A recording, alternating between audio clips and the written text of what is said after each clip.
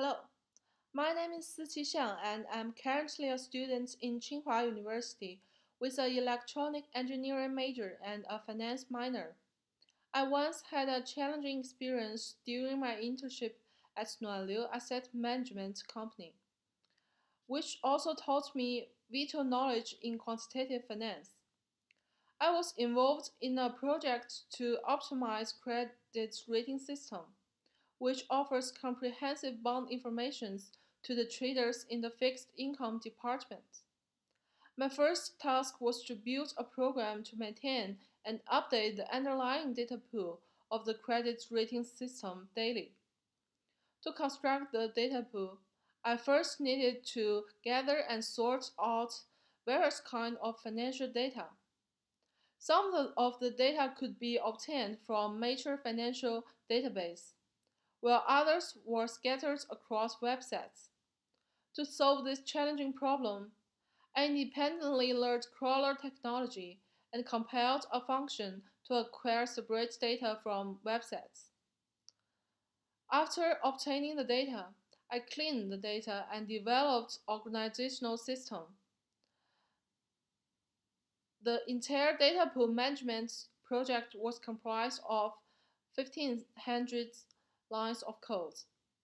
Through my work, the operational efficiency increased significantly, and I also greatly improved my programming proficiency.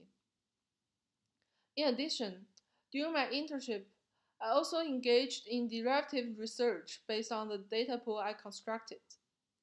I built logistic regression models to predict Chinese listed companies' default rate.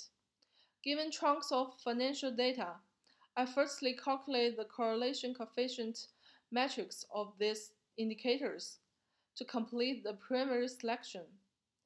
Then, I carried out the logistic regression and conducted further feature selection based on the significance test. Using the selected variables, I finally constructed the predictive models. Finally, the models results in accuracies all above 19%. My work was highly prized by my supervisor. During this process, I deepened my understanding of regression analysis and mathematical model building, which will aid me in my future work. Overall, this challenging experience gave me the opportunity to practice industrial level programming and enhance my problem solving and data analysis abilities. I also learned many new techniques through this process and affirmed my passion to pursue a career in quantitative finance.